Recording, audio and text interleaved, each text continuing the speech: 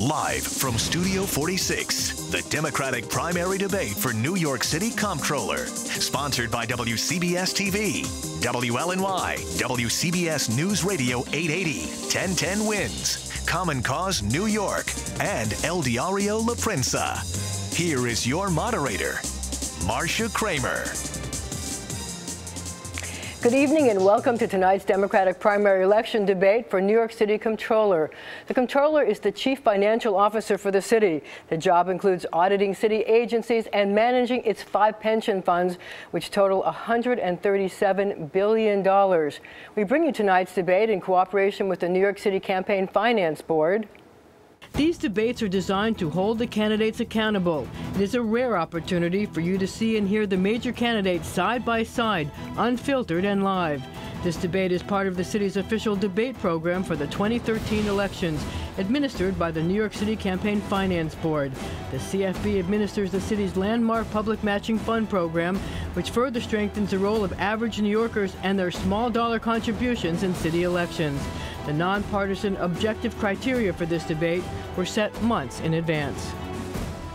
Well, 2 quick program notes. You can also see tonight's debate in Spanish on WLNY TV 55, and you can join the debate discussion online by tweeting #NYCDebates. We want to welcome now the 2 Democrats in the running for Comptroller, former New York Governor Eliot Spitzer, Manhattan Borough President Scott Stringer. Gentlemen, welcome. Thank you. And joining me tonight to question the candidates, Rich Lamb from CBS Newsradio 880, and Marlene Peralta. She's a reporter for El Diario.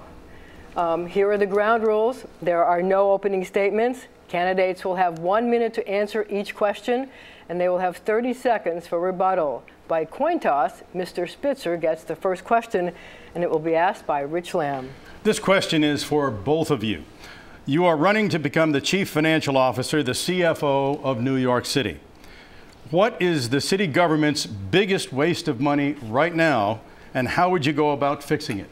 Rich, it's a great question. Before I get to that, and I will very specifically, I want to thank CBS for doing and hosting this debate, and Time Warner for agreeing to put it on air. I want to make another point. Time Warner and CBS should get together. Lots of people are watching tonight, I hope. A lot more probably want to watch football in a couple weeks. Back in 03 and 05, when I was Attorney General, I mediated to get the Mets and the Yankees back on Cablevision and Time Warner. Please, CBS and Time Warner, find a mediator who can help you bridge this chasm. Mr. Spitzer, Lots you of only people have 30 seconds left. I will tell you, $400 million in fees is being wasted, Rich, every year that we pay to those who manage our pension dollars, and we get a substandard return.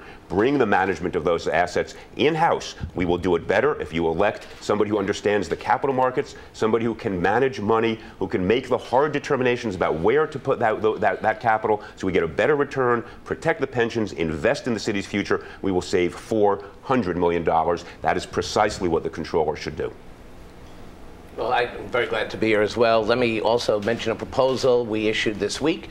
It's called ClaimStat. Right now, the city is paying out $650 million in claims because people are suing the city. We have to change that. The reality is that we have to come up with a protocol that's actually going to reduce claims. And my proposal is to do what we're doing in LA and Portland, which is to go analyze where the claims are coming from. Right now, the NYPD has a huge number of claims, people suing the NYPD because of stop and frisk and other issues. As Comptroller, I'm going to examine where those claims are coming from to reduce payments so we can pay more money for schools, for daycare centers. This is the kind of work the Comptroller should be doing, keeping an eye on city finances and coming up with creative programs to make a difference for the city. Mr. Stringer, thank you very much for answering the question. The next question will go for Marlene Peralta. Yes, and this question is also for the both of you. Former State Comptroller Alan Hevesy went to jail for giving huge contracts to his friends to provide investment advice. What rules will you institute to prevent similar corruption and abuse in New York City? Mr. Stringer, you go first. Well, as a member of the NYCER's pension fund for 7.5 years, I was the first trustee to say that we should ban the use of placement agents. There's no place in our pension system for people to use political connections to game the system. That's the job of Comptroller, to make sure that this office has the highest level of integrity, that I'm going to use my experience in leadership to make sure that we create a level playing field for everybody. Sure, investments, growing the fund is critically important, but the way you do it is almost as important. I have a record of reform in Albany. I have a record of reform as Manhattan Borough President. I've been a transparent elected official, and I have always comported myself, whether I've been a state legislator or Manhattan Borough President, with the highest level of professionalism. There will be no drama from me. People will know early on that there will be nothing that they can game in the Comptroller's office, because the rules I will set on day one will be to the highest standards, and that's the way I've always done it. Mr. Spitzer? I think we would all agree. Obviously, there needs to be not only transparency, but there needs to be a decision process that will be based upon the integrity of the investment, the return to the investors, protecting the pensions, and making sure that we have somebody as controller who understands the capital markets. That is why we need to elect a controller who's been active in the capital markets, somebody who has confronted the corruption on Wall Street, who knows where the games are being played. That is precisely why my record as Attorney General, where I alone for years stood up to the cataclysm that was brewing on Wall Street that cost us $14 trillion. I showed the public, I understood what Wall Street was doing, where the games are played, how they will fleece us. We need to elect somebody who has that learning immediately. Let me very quickly respond to your point, Scott, about claims. We would not have had many of those claims about stop and frisk if we had not had a mayor who had a third term you gave him. Stop and frisk would have been reformed years ago. All the claims you're talking about are a consequence of giving a mayor a third term through a backroom political deal that you, as part of the political establishment, were part of. That's where those claims came from. Mr. Stringer, rebuttal. You were more out of touch than I thought you were. No one thinks that I gave him a third term, but here's the facts, Eliot. I don't think that we should limit terms. I've felt this way for 20 years, having nothing to do with term limits now. You term limited yourself, and when you term limit yourself by resigning, look what happened. Chaos ensued. And part of what we have to recognize is we need a stable government. I'll tell you who fought to end the Bloomberg third term. It was me, because I was working to make sure that Bill Thompson was elected mayor. I walked the streets. I contributed. You didn't even spend $175 and give him a campaign contribution. What's even more incredible is you didn't work for Thompson, and you didn't vote for Obama. Okay, the next question goes to Mr. Spitzer. Mr. Spitzer, you were an assistant district attorney. You also served as attorney general. I'm curious, if you'd been presented with the same fact set involving Empress Club VIP and client number 9, which was yourself, would you have filed any charges? No, I would have done precisely what, of course I was not, would have done what the federal government did. They investigated, they determined no charges were going to be filed. That is what they determined based upon a full examination of the evidence. And I think that speaks for itself, and that is the conclusion they reached. Mr. Stringer, would you like to rebut that? The job of controller is so important. It's a matter of the public trust. You are safeguarding the retirement security of 650,000 individuals, half in the system, and soon half will be. The fact that we can even ask a candidate for controller about being client number 9 speaks to the issue of credibility in the capital markets during the pension meetings. This election is about giving someone a seat when he violated the trust of the people in his last office. Spitzer gets elected, we basically have given a get-out-of-jail card to all the people who come after him who said, well, he got away with it, why can't I? Time is up. Mr. Spitzer, would you like to rebut that? Yes, just merely very simply. I think credibility in the capital markets is, in fact, what this campaign is about. The job is to be the fiscal officer, as Marcia said at the very beginning, of the city of New York, who understands the capital markets, who stood up to Wall Street, who alone was able to reveal the fissures, the frailties, the structural flaws that cost America $14 trillion. That's the number the Federal Reserve Bank gave us. That is what we need, somebody who can invest, somebody who understands Wall Street, somebody who has a record of standing up to Wall Street time and time again. Well, Mr. Stringer, you keep citing your experience on the pension boards while you were Manhattan Borough President. But I'm curious, what percentage of the meetings that were held did you personally attend? And is it a good practice to send underlings to make decisions on pension funds that are worth billions of dollars? It's a good question. I believe I'm the only borough president who's actually attended the meetings of the NYSERS board, especially in my first term, so I could learn the players, meet the individuals who would be making these important decisions, and work with the controller. So I'm proud of my role. I took it very seriously. But how many did you attend? I think over 4 years, a number of meetings, 20, 30, 15, whatever. I don't have the specific amount of time. It's been 7.5 years since I've been on the fund. But I put together a staff working with me that worked on many of these issues. And I think I've done a very good job working with the other trustees to make sure we meet our actuarial targets and work hard at this issue. Mr. Spitzer, in 2007, there was a published report that said you went to 3 of 21 meetings, which would mean that you were absent 85% of the time. And we've also found records of board meetings and minutes from 2011 that show that you sent an assistant named Jimmy Yan. So I'm wondering if you thought that was appropriate number of times to appear, and if you really think that it's good to send an underling to make those kinds of decisions. The borough president is represented by legal counsel. Jimmy Yan is my counsel. He's one of the most effective trustees on the board, someone who takes his role very seriously. We have done a lot of work on the fund, working on emerging manager issues, thinking about issues of climate change. I've attended way more than 3 meetings, Marcia. I think that's an error. We'll certainly get you the updated information. But it is appropriate to do that kind of work. Look, a lot of people, when Eliot's Attorney General, I can't imagine how many times he actually appeared in court. This is the way you manage an office. You manage the NICERS Fund. I manage the Land Use Department in my office. I manage the policy unit. And I think by all accounts, I have comported myself as a Manhattan Borough President in a way that I think speaks to my integrity and effectiveness. Mr. Spitzer, would you like to rebut? Well, merely to this point, I think that NICERS has underperformed.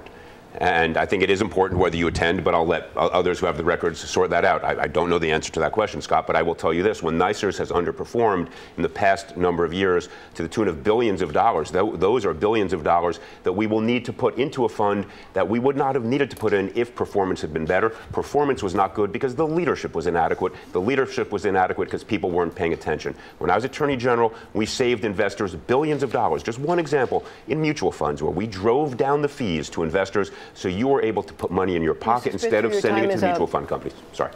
Okay, the next question from Marlene. Yes, this question is also for the both of you. Since high pension costs help break the back of Detroit and have put Chicago in bad economic shape, going forward, can New York City afford to give its workers pension? We can start with Mr. Spitzer. Well, first, let's be very clear. New York is not Detroit. New York is not Chicago. Detroit had a very different dynamic. It had a one industry foundation for its economy, the auto industry. When the auto industry left Detroit and moved elsewhere in the nation and overseas, it lost the tax base. It lost hundreds of thousands of residents. And as a consequence, Detroit imploded. And so its economic model is very different than New York City's, where we are a dynamic, organic economic entity. Thousands of people, hundreds of thousands of people flowing into the city. We are the intellectual capital, the financial capital. We are increasingly the capital for intellectual, cultural, educational institutions. So yes, we have a very different. Spitzer, can we afford it? Can we afford pensions? Yes, we can. Of course, we can afford pensions. We can and we must. That is the contract. That is the deal we have cut with our workers in government. We pay them pensions that they negotiate for. Do we have to be wise, as I was when I was governor, in negotiating what those pensions are? Of course. But yes, we owe them the pensions. We will pay them. We will negotiate them fairly. Mr. Stringer? Well, I too believe that our workers deserve pensions. They dedicate their lives to the city. Many work for very little money, but really keep our city running. But here's the issue that we have to face economically. The truth is our pension costs are spiraling. In 2001, pension contributions from the city into the fund was $1.2 billion. Today it's close to $9 billion. Our healthcare costs are totally spiraling. So the next mayor has to collectively bargain with labor unions in a way that gets us to what we can afford, but also to recognize our limitations. The job of controller is critically important here. I'm going to be an arbiter of what we can do, but also to pull back and recognize what we can't do. I believe that when you look at the finances and you look at in Detroit and Chicago, Eliot's right. We're certainly not Detroit. 800,000 people are coming to the city. We're not leaving. We're not shifting out 700,000 people. But it is a warning that we have to constitute a government where you have people who are experienced, who are steady hands. We're not trying to settle old scores. Someone who can look and examine where we are as it relates to our pension obligations. Your time is up. And that's what I'm going to do as controller. Mr. Lim, your next question. And that's for Mr. Stringer. You have repeatedly said that Mr. Spitzer laundered money. Yet the U.S. attorney at the time said that there was no evidence of money laundering and that he could not charge Mr. Spitzer. Is it fair and accurate for you to accuse him of money laundering when the U.S. attorney explicitly declined to prosecute on that charge for lack of evidence? Well, I stand by my statements. Eliot Spitzer broke many laws. He admitted it himself. The fact that we're even having a discussion about an ex-governor who resigned because he was part of a federal criminal probe, and now he's running to be the chief banker of the city when he absolutely tried to segregate payments to avoid federal detection. His own bank dropped a dime on him, and now he thinks he has the credibility to be the chief banker. There's just something wrong with that. You know, while he was going through his issues, I was actually opening up bank accounts for people who had economic issues in our city. I started Bank on Manhattan. I created a financial tool working with the FDIC and 6 other banks so that we can help our people get the financial credit that they need to go forward. That's the difference between us. He keeps talking about whether it's bank, whether it's bank fraud, whether it's money laundering. You know what? This was wrong. What's good is I spent a lifetime trying to make it a little easier for the working people of the city and the middle class. And I stand by my arguments and my reasoning. Your time is up, and it's now time to ask Mr. Spitzer if he wants to rebut. Only to say this, Marcia, and I appreciate the question. I made mistakes. I've been very forthright about that, but I made a difference. And that is what I'm asking the public to consider and weigh, the totality of my career. When I took on Wall Street, Mr. Stringer was on the sidelines. When I stood up to the big banks that cost us $14 trillion, when I protected low-wage workers, Mr. Stringer was giving our mayor a 3rd term. When I stood up on stop and frisk in 1999, investigating the first report to genuinely examine this very important issue, Mr. Stringer was giving our mayor a 3rd term. So the difference between us is, yes, I fought big battles. I've won some, I've lost some. Mr. Spitzer, I made a your time is mistake, up. but I've made a difference. Mr. Stringer, did you want to respond to that? Well, you didn't make that much of a difference, because when you resigned as governor, Eliot, you left Governor Patterson with a $23 billion budget deficit, and you walked away. And then, for the last 5 years, we haven't seen or heard from you. You've missed every issue facing this city. You've been in your ivory tower while the rest of us have been grappling with the economic issues that have spoken to the problems that the city faces. You were nowhere to be found during Hurricane Sandy. I was down in the Lower East Side. We were trying to help people, and you were being a $2 million commentator on CNN, criticizing the work we were doing. That's not right. Look, let me just say this, Scott. Repeating falsehoods doesn't make them true, even if you repeat them over and over. Where you come up with these numbers about budgets, I don't know. I passed a balanced budget working with a legislature that gave historic funding to New York City's education, reformed health care, did many other things we can talk about. We are proud of that budget. We passed it with the legislature. Now, over the last 5 years, I taught at CCNY. Yes, I was on CNN as commentator. I helped friends after Sandy. Many people did many important things individually, collectively, those in government, those not in government. I think we should appreciate that fact and be thankful to all of them. Okay, this next question is to both of you. Should certain vices like marijuana, prostitution, and gambling be legalized and taxed to help the city coffers the way they are in many other cities and states? And this first question goes to Mr. Spitzer. Well, let's deal with decriminalization of marijuana. That is the one I think that has had the greatest traction. And I think, yes, we have moved towards decriminalization of marijuana. And I think eventually we will go towards full legalization, not only in the medical context. Taxing it? And then once it's legal, of course, it can be taxed. And so you then get the revenue. I think there's a fair debate within the law enforcement community, within sociologists, among those who've studied the issue, whether or not we want to permit additional access to marijuana. We're beginning to do that, as we should. In the medical context, I think over time it will be legalized and taxed. Yes. Mr. Stringer. I support decriminalization of marijuana. I think that's part of the whole stop and frisk debate, and I'm glad that it's now been ruled unconstitutional. I now want to focus on what the economy really is about. We have to think about creating jobs in the high-tech community. I'm not sure legalization for prostitution and marijuana is really on my agenda. It's not. We should think about how we can create the next gateway to the middle class. High-tech jobs have grown 60% in the last 10 years, but our kids can't access those jobs because we spend so much time teaching to the test rather than teaching to a job that leads to a career. This is the way we're going to grow the economy, by thinking about how we elevate small businesses. Stop taxing and fining them and give them a roadmap to success. The next comptroller, as a chief fiscal officer, has to be in the neighborhoods, in the streets, thinking about ways to grow the economy. So with all due respect, these are issues that I think will not get us to where we have to be for a 21st century economy. We have to think about the big way to grow our city, and I think I have some very strong proposals in that area. Well, neither one of you has actually answered the question, so I'm going to repeat it. Should certain vices like marijuana, which, by the way, the Comptroller of the City of New York says could raise alone $400 million of taxes. Prostitution and gambling be legalized and taxed to help our city coffers. No, no, and no.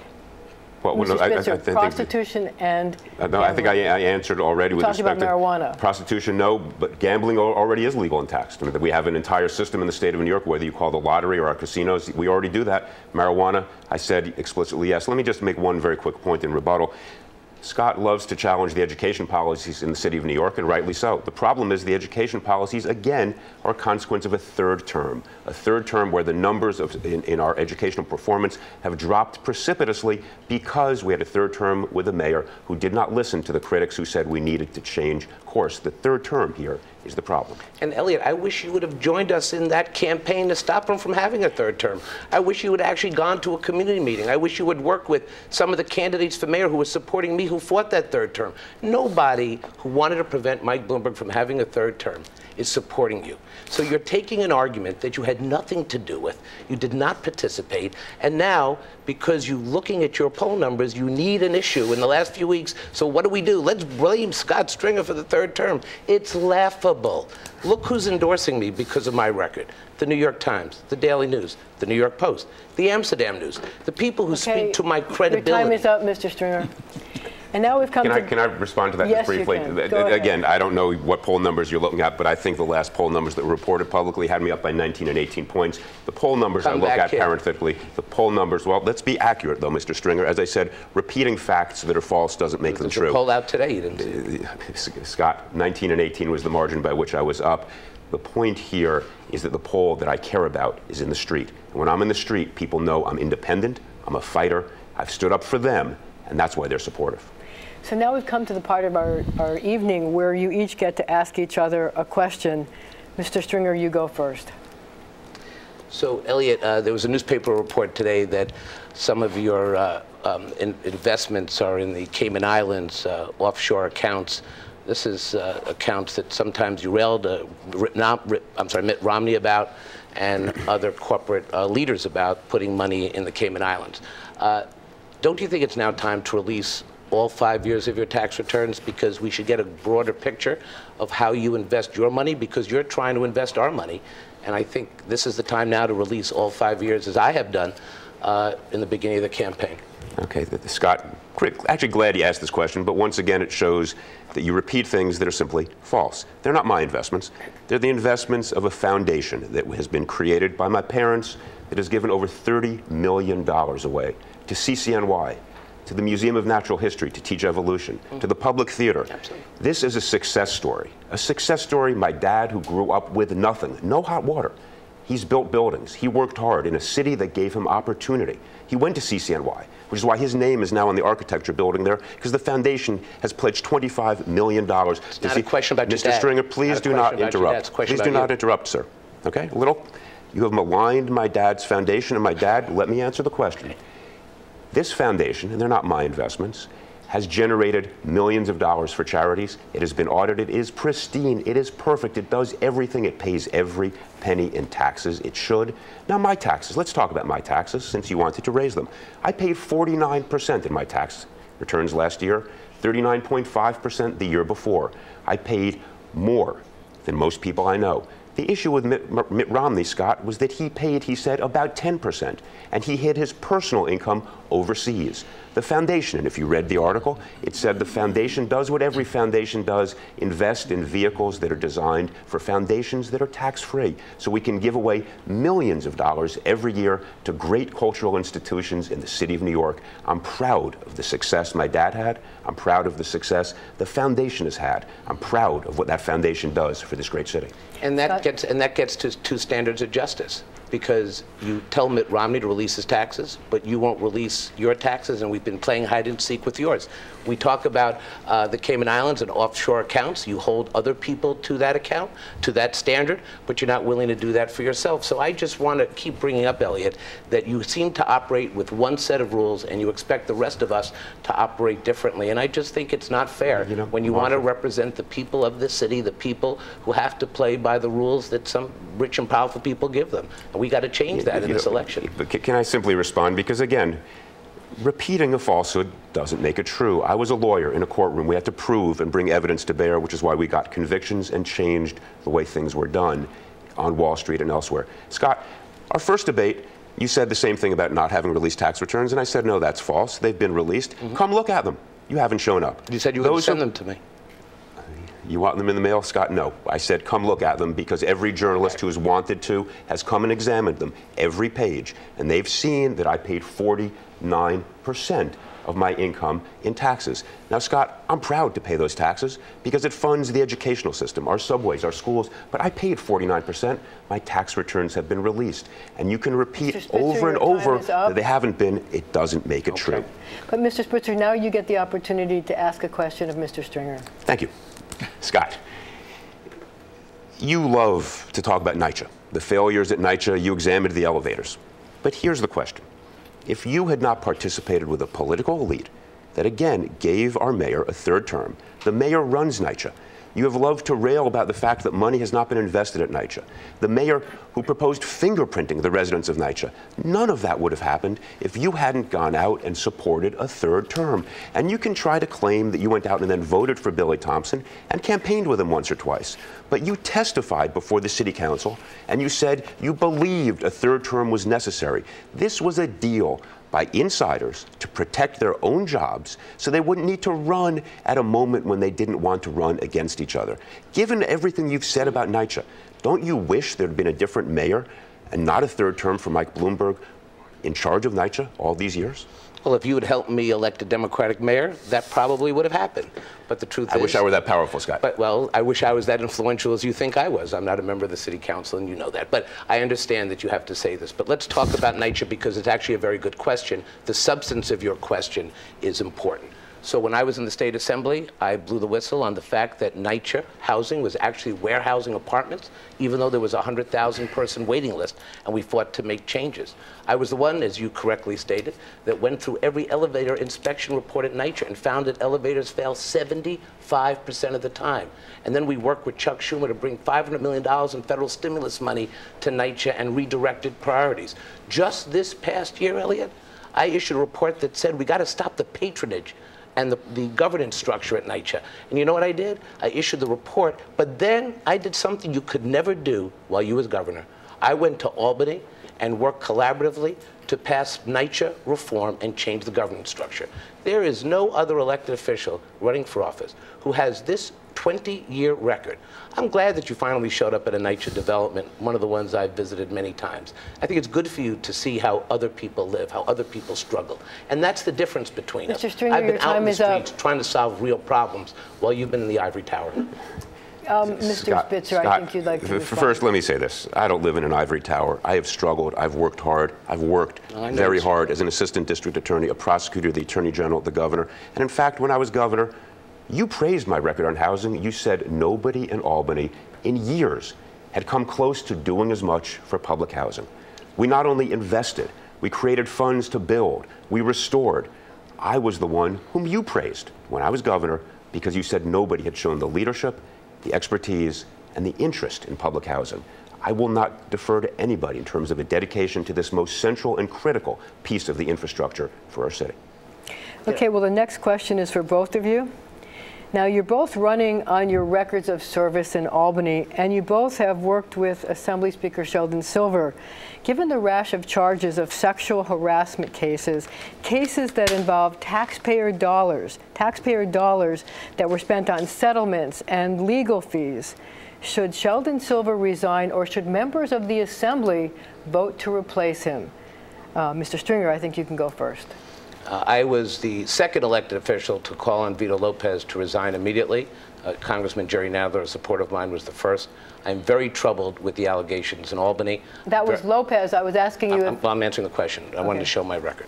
I believe that come the Democratic conference, the members should seriously consider whether to keep the speaker pending a full investigation. That investigation is happening now, but we can have zero tolerance given the issues here. There's an investigation going on, but I do think this raises serious ethical issues. Should Shelley Silver resign?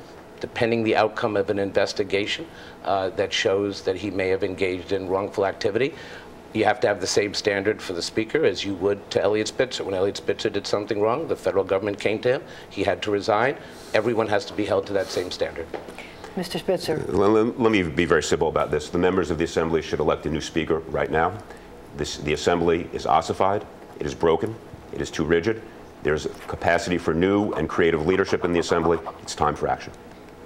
Mr. Stringer, did you want to rebut that? Okay, the next question will be from Rich Lamb. And this question is for you both. Listen carefully, all right? Would you audit the relationship between political donations made by the real estate industry and developers and the tax abatements they receive, which deprive the city of $1.1 billion in revenues? Mr. Spitzer? Absolutely. And in fact, I think those political contributions, which are now being hidden and funneled through all sorts of vehicles, some not-for-profits, which have been styling themselves as lobbying organizations, and 501c4s, should all be revealed. There are huge funds up in Albany that were gathered in the past several years under different names where the donors have not yet been revealed. They should all be revealed. It's about time that it happens. But I think this is symptomatic of the way the Midtown zoning proposal was just rushed through. Again, at the end of the mayor's third term, a bad idea without adequate review. Scott, my opponent, came out for it. I think that was wrong. It did not consider the appropriateness of the size and scale of the buildings that will be proposed in the context of the infrastructure that is needed. Many, many flaws in that system and in that zoning decision. And again, I think there as well, you have to examine the flow of money that influenced these decisions. Mr. Stringer? Yeah, it's really great that Eliot just came charging into the Midtown rezoning proposal. I guess I must have missed him at the community board meeting. I didn't see him testify at the City Planning Commission. He never called me up and said, hey, buddy, I have some good ideas for this issue. In fact, I haven't heard him talk about a city government issue since he resigned as governor. But here's what we were able to do in Midtown rezoning and with other large land use issues I've had to tackle. I helped build out 3 university expansions, but I've also made sure the community was protected. I've worked on these issues because I built a professional land use staff. We've gotten accolades from community-based organizations and the community because we also initiated community board reform, where we went to a merit-based selection to pick community board members to have more diverse opinions at the table. By any measure, people have praised my office because we engage the community in all these issues. You could have applied to the community board because it was certainly open to you, and I would have appointed you if you came out of our screening panel. Well, I appreciate that endorsement. And you could have talked honestly about these issues. Thank you. I appreciate that. But let me be very clear. The question was about Midtown zoning and the flow of money. You supported Midtown zoning despite the fact that you testified in a way that was ambiguous. You ended up supporting it. It's a bad plan. It was rushed through. There was inadequate review. It was a cave to developers. And this is what... You don't know. You don't know the land use process, so I'd be happy to straighten you out on that. Well, I appreciate that offer. We will maybe go over my tax returns at the same time. You can edify me on that. You're more than welcome to come over. Okay, wonderful. I look forward to it. We'll do it over coffee. I think that would be helpful. That Midtown zoning was a bad idea, improperly conceived, improperly approved. Scott was for it. Okay, the next question is from Marlene. This question is for Mr. Spitzer. When you were Attorney General, you were described as the moral crusader going after the bad guys on Wall Street. You disappointed many when you resigned because of your prostitution scandal. What role does personal morality play in public service? I appreciate the question, and of course it plays a role. It plays an important role. And I know I disappointed many people, and that's why I've said repeatedly that I have seen peaks and valleys in my career. The view from the top, the peaks, is wonderful. It's at the bottom, in the valleys, that you learn much more. I've asked the public in this race to weigh and balance the totality of my career. And I've asked them to weigh and balance what I did when I was Attorney General, when I was Governor, when I was Assistant District Attorney, what I've done as a teacher, even on CNN, which Scott may or may not have approved of. I have taken these jobs very seriously, and I'm asking the public to think about what I've done and balance. I said I've made mistakes, but I made a difference. And I'm asking the public to consider the fact that having made mistakes and learned from them, I've also made a difference, will continue to try to make a difference. As an independent voice, will stand up and fight for them when others have not been willing to do so. That's why I'm seeking this position. Mr. Spitzer, though, I don't think you answered her specific question, which is what role does morality play in public service? It plays a huge role. I'm sorry, I thought I did at the top when I said, of course it plays a role. It plays a central role. How? Because the public must evaluate an individual and vote for somebody. I'm asking to be the CFO, the Chief Financial Officer of a city. But I also need to have the trust of the public. I appreciate that. And I've gone back to the public and sought that trust. And what I've seen in the streets is a public that says, yes, we're willing to give you that chance because we think and believe that you learned, that you have sought redemption. You have fought for us. You fought hard. You won battles, you lost battles. We always fought for us. And on that basis, the public is looking for the totality of my career and is willing to be supportive. Mr. Stringer. This campaign is about who we trust to manage a $140 billion pension fund, to audit city agencies with great credibility. Part of what this battle is about is the future of the middle class and those aspiring to get there. There are so many families that are struggling after the hurricane. I saw this firsthand in Coney Island and Breezy Point, places that were so devastated. I've offered a Sandy unit in the Comptroller's office, a special unit that's going to make sure that we watch the $15 billion in federal money that's coming through our city agencies. I want to be laser focused on that. I want to figure out ways to bring the pension funds closer together, work with 58 trustees so we can lower administrative costs that could save us up to $1 billion. I want to use that savings to build out our schools and to help our people. Every office I've held, it has been about trust. It has been about honesty. It has been about making sure that I do the people's business. And I think the only way you can make a judgment on which candidate to support is just compare the records. I will never embarrass this community, the city of New York that I love. I will never let you down. I'm not running because I have to clear my name. I'm running because I want to build the next generation of leadership in this city, and I want to do it in a way that's going to engage the diverse city that we love. That's why the Times, Daily News and Post, Amsterdam News is supporting me. That's why NOW and NARAL and Planned Parenthood, all these progressive groups who look at candidates and make a decision. Mr. Spitzer, did you rebut? Well, not so much a rebuttal, just an observation. I'm running to serve. That's what my career has been. As a prosecutor, as an assistant district attorney, as attorney general, as governor, I served the public. And when I say to the public and I speak to voters and I ask them if they want me to come back, they say, yes, please fight for us. Be the independent voice who fought for us. We trust you. We know you sinned. We know you made a mistake. Many of us have. But you learned from it, and we know you will fight for us. I made a mistake, but I fight to make a difference, and that's why the public, which is the only endorsement I need, is supportive. Mr. Lamb. This is a question for both of you. It's a short one. What creative thing would you do with the city's money to get a maximum return? Mr. Stringer, we'll start with you. I'm sorry, you looked at you. Well, part of what we've got to do is meet our actuarial targets, but I would like to rely on the side of caution. I believe that we can get to our targets by also making sure we have a differential asset allocation. It's very important that we have an investment that also considers the risk of different investments. Right now, we learned from the last economic storm that we lost so much of our equity position that I think we have to grow slowly and carefully. We have a good mix right now. The pension fund this past year is now at 12.4% return. It doesn't mean that's going to happen next year. But rather than try to strike gold, I think we have to build out the Asset Management Bureau. Eliot's right, we have to lower the $400 million in fees we're paying wealthy managers. But in order to do that, we have to bring people into our office that can save the money and also consider pension consolidation. These are the issues I'm going to work on. Look, compound interest is the eighth wonder of the world. You do not invest to swing for the fences. If you do, you get economic cataclysm. I'm glad that Scott referred to the economic cataclysm that cost us the $14 trillion. Some of us were saying to Wall Street, you are driving over the cliff. Stop, put on the brakes. I was one of those who looked at the structures and said they're dangers. Now, the way to save the money, Richard, is to save the $400 million that we're giving in fees to get a return that is inadequate.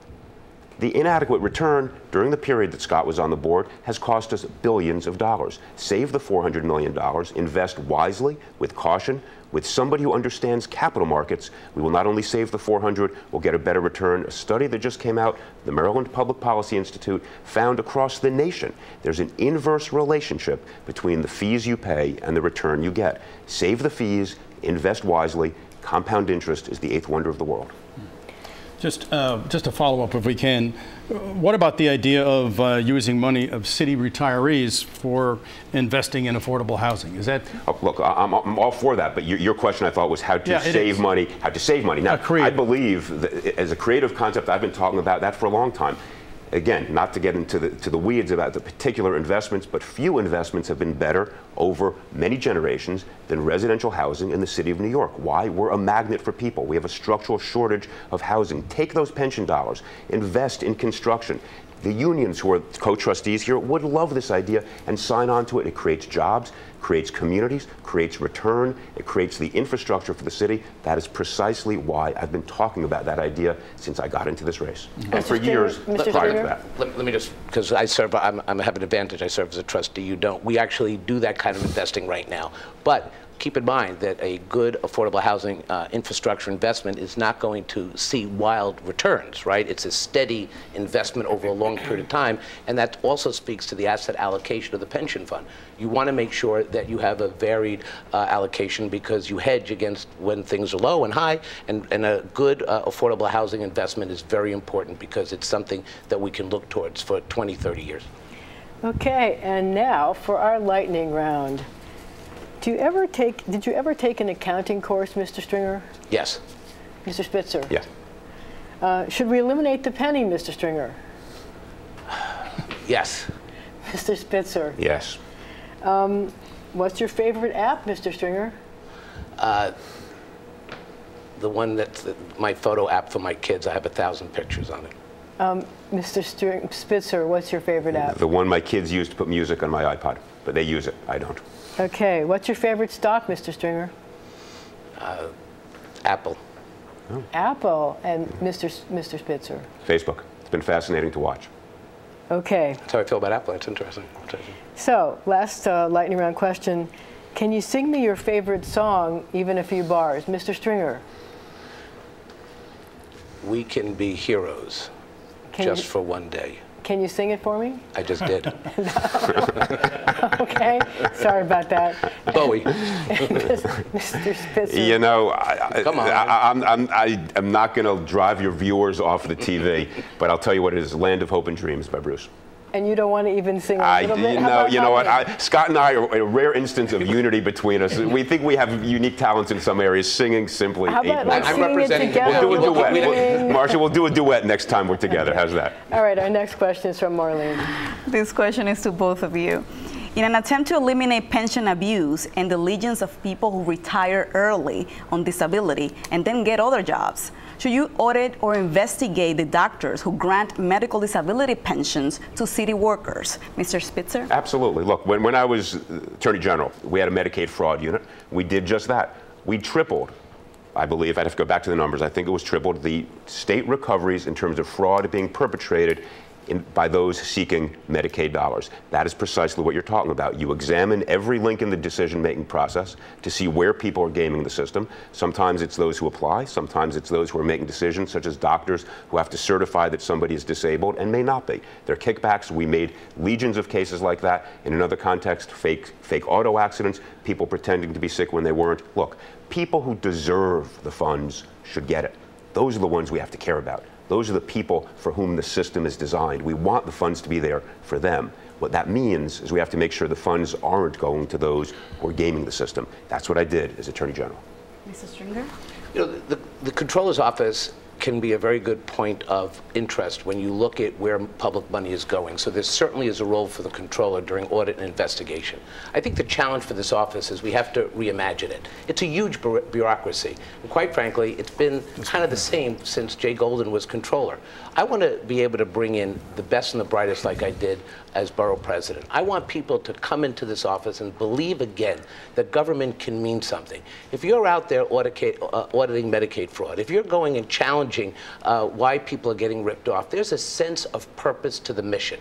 And I believe that I have the skill set, the enthusiasm, the ability to attract people back into government, into this office, so that we could be a strong counterweight to the mayor, we can hold agencies accountable, we can take on the technology contracts, the way I blew the whistle at the Department of Education on these $900 million outside consulting fees. It's going to take a controller who has a leadership skill to do exactly what I did as Borough President. I'm excited about the challenge because every dollar we save our taxpayers, that's another school we can build. That's another cop on the street.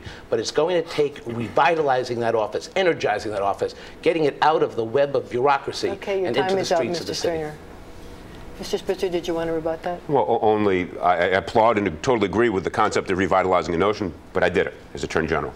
And I think if people look at one office that was transformed, one office that actually embraced a new mission, one office that redefined its purpose, was the Attorney General's office when I was there, which is why we confronted Wall Street, protected low-wage workers, extended protection for women seeking health care, protected the environment, protected young students who were being exposed to diesel engines that were idling outside their schools. Cases big and small, some that got lots of attention, some that got none. I did it in the Attorney General's office. That's what I will do for the Comptroller's office. Next question from Rich Lamb. This is for both of you, and it presents a great opportunity, I think. For the better part of this campaign, you've been hurling insults at one another.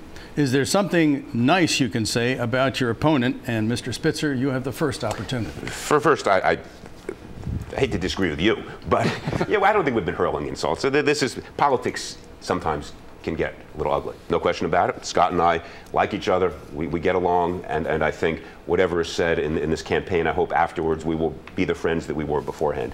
I'm going to say something very nice about him. I'm glad he got the first question about needing to sing, and he didn't, because that way it was easier for me not to sing, and I look forward to joining him in a duet and a drink at some point.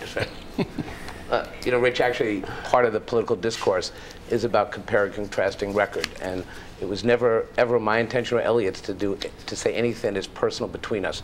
We've been friends before this campaign. We're going to be friends after this campaign. This is our democracy. The fact that we're here today debating and tussling speaks to the fact that we both want this job, and we both want to get our voices out there, and we definitely are going to hang out after this, that I promise you. He's going to help babysit my 2 kids. We'll come over, and we'll have that drink. Glad you trust me for that. I do. Okay, the next question is for Mr. Stringer. You were once a partner in a bar called Uptown Local, which went bankrupt and, according to published reports, had left a number of creditors. I wonder how that experience prepared you to be Comptroller of the City of New York. Well, it prepared me to be a public official concerned about small business. You know, 24 years ago, I wanted to take a shot with some friends and see if we could run a small business. It's very difficult. It was hard 24 years ago, and I have to tell you something, it's even harder today. So many businesses open up and are closed in 6 months to a year.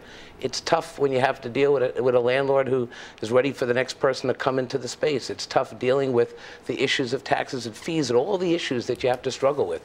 So I learned at a young age how difficult it can be. The question now is, how do I use that experience to make a difference for the people in the city?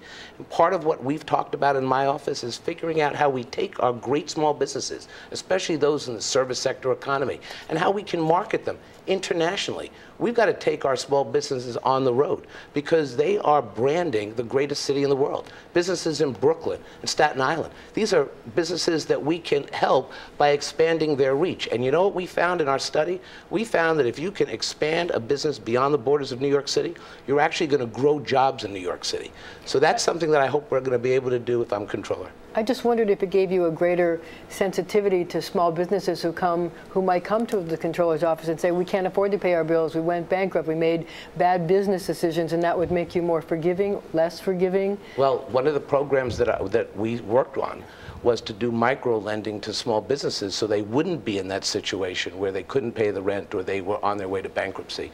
We created a program with Acción New York, which is a Latino organization that was able to do advertising about microlending to help small businesses under some very difficult times. You know, a loan during a critical 3-month period is the difference between a business going out or staying in. When we announced that loan program, and we didn't get a lot of attention, only the Latino media came to join us. Your time is up, Mr. Spitzer. You know what happened? The phones were flooded. Small businesses wanted to engage and get the help they needed. Mr. Spitzer. Well, I'd only respond by this, and playing off or not playing, relying upon what Scott said a few moments ago about compare and contrast. My dad created a small business, started it. We worked hard. It's been a family business. I've been proud to be part of it. It has grown. It has prospered. Running a business, knowing how to run a business, knowing how to manage risk, knowing how to pay bills, pay creditors, meet a payroll, generate wealth and jobs in the city is something we've proven we know how to do. The consequence of that, at least in part, is the foundation that my opponent wants to malign, but has generated over $30 million in grants to great cultural institutions in the city just over the past couple of years. I'm proud of that record in business, In the private sector, people may know more about what my family or I have done as Attorney General and Governor, but I'm equally proud of what we did in the private sector and the business my dad built. Next question from Rich Lamb. And this has to do with the city budget. In what particular area of the city budget do you consider yourself an expert? Mr. Stringer, we'll start with you. Well, as a state assemblyman, I was part of 13 budgets, so I know the rough and tumble of making sure that the priorities for people are met.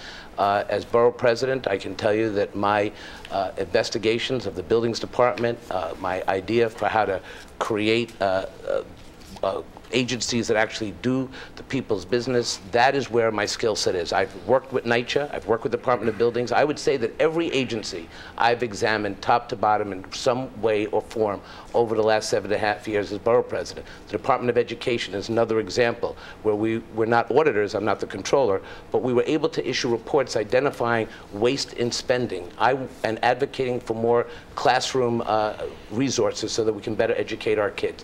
When I become controller on day one, I will have a full understanding of every city agency because I've worked with those agencies for quite some time, trying to get results and challenging them when they've done the wrong thing. Mr. Spitzer? Well, again, as the governor, we worked integrally with the city, funding the city. A significant portion of the city's budget is transfer payments from both the state government and the federal government. In particular, I would say that we increased, and I'm very proud of this, we increased the city's education funding by $1.76 billion. That had a huge impact on the city, on the classroom, on parents, on kids, teachers. And we did that by doing something that people didn't think could be done. We broke what was called shares up in Albany, the old-fashioned ossified way of allocating money upon a rigid allocation across the state that was cheating New York City out of credit and money that it needed. Those dollars, the $1.76 billion, have made a huge difference in the educational infrastructure of the city. So I would say, to the extent that we worked very closely with the mayor, with the Commissioner of Education, to get those funds to the schools, we crafted something we called contracts for excellence to make sure the dollars went where they were supposed to go, that the dollars were going to get into the classroom. Those were things we did. And again, I don't want to claim inexpertise in the city's budget. I was the governor. The city was a different municipality, a different political entity, but we worked very hard, hand in glove, with the city to make sure the dollars went where they were supposed to go. The next question is for Mr. Spitzer. Since you're so wealthy, I wonder if you might serve as controller if you were to win for $1 a year like Mr. Mayor Bloomberg. I'm hesitating because, look, my tax returns have been public, and I paid 49% of my income last year in taxes. I'm proud to do it. So wealthy is a slightly elastic term. Yes, I'm very comfortable. I do very well. I don't want anybody to think I'm Mike Bloomberg. I'm not. I applaud the way he has created his company and his wealth, but I think there are a significant number of zeros between him and me. And so I want folks to answer that. In answer directly to your question, will I serve for $1 a year? Yes. You will? Yes, ma'am. After that whole thing, you're going to say yes? You thought I was building you up to say no? Look, I want to serve. I'm proud to be a citizen. I'm successful enough and comfortable enough. I will serve for $1. But I will collect the $1.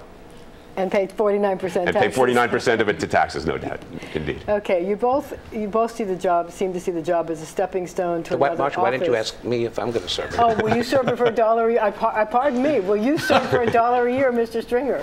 My wife is listening to this debate. Absolutely not. I have a 20-month-old son, and I have a 12-week-old son, Miles, and no, I have to have the salary, and but I applaud Eliot, but no, I need the money. Thank you. Okay, so we're going to have another lightning round.